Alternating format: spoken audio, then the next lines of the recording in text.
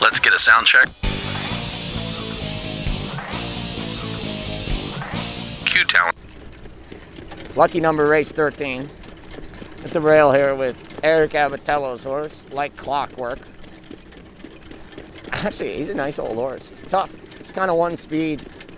I just get beat with him out of the 10 hole in this same class, but 6 or 7 weeks ago now. But since then, he's won. Corey Callahan was parked with him the whole race and won. Same class, so should be good. It's a wide open race. But this guy is one speed. We're going to go forward with him. I'd rather be in the middle than on the rail with him, honestly, but it is what it is.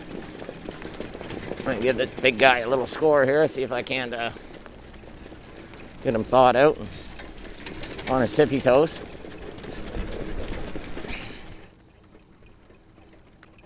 This guy feels sharp, feels good. Hopefully get him way forwardly placed, and we're going to be on the move with him. Oh yeah, he feels really good. Easy, boy. Scott Zeron's mic'd up. All right, I got one here. It's the first time I've sat behind him. I always like to ask the trainer just personality traits. Just how is he to handle? Aggressive, lazy, good gaited, and kind of what they expect. So James told me he might be a little bit short, and to just kind of race him on the end of it late. And yeah, he's pretty keen scoring down. He told me he would be. And I see Mark got his all revved up. But I don't think we're going to the same spot. Well, Mac Attack's going to be pushing hard off the rail there with Abatello's. And I will be looking for a nice second over trip. Tell you what though, we're coming off a pretty big high here. Just won with my own horse in the last race, and he raced probably one of the best he's ever raced for me, so that was pretty exciting. So we got a little adrenaline pumping here for this one. Seeing Yannick going by there. I heard I was taking some shots on this mic'd up thing by Jingra and Corey. That was good. Nice of them. They both looked stupid and got beat, so that was good with me. I'll tell you what, racing this horse off the pace is going to be a little tough for how aggressive he is, but we're going to do what the trainer said.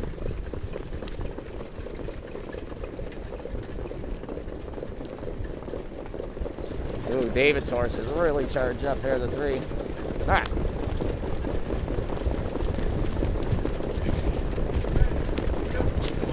Yeah. Get. Get. Yay! I think this horse is having flashbacks to Luke Hanner's driving him. He's petrified right now. Yo, he's really charged up. I'd love to move on him, but I'm gonna anyway. Screw it. Montana and Joe Bongiorno. Not for long. Here comes Like Clockwork on the move up with Mark MacDonald. Hot quarter, 26-4. Like Clockwork. 26-4. Wow. Zipping for this class. Well, Mac Attack's making his move. He loves cutting the miles on all these. If he's got a mic on, I'll tell you what, he's going to be on front. I had to pay for it, but it's okay. This guy, he likes it up here. These are salty numbers, though. 26-4. 1.5 and 54. Wow, 54-3. That half's going to test his stamina. Still feels good, though. All right, we got a little nice cover. Davey's coming. I think I called second over, and we're getting it. Let's just hope it's good flow. I was just in a spot. I was going to have to come first over. Oh, we got a little baby go here. Mark's struggling already.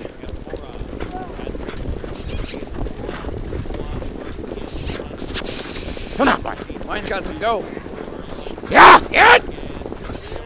Yeah! Yeah! Yeah! Yeah! Yeah! Yeah! Yeah! Yeah! Yeah! Half was too much. Should have stayed in. No. I usually know if I win or lose, but I'll tell you what, that was pretty close.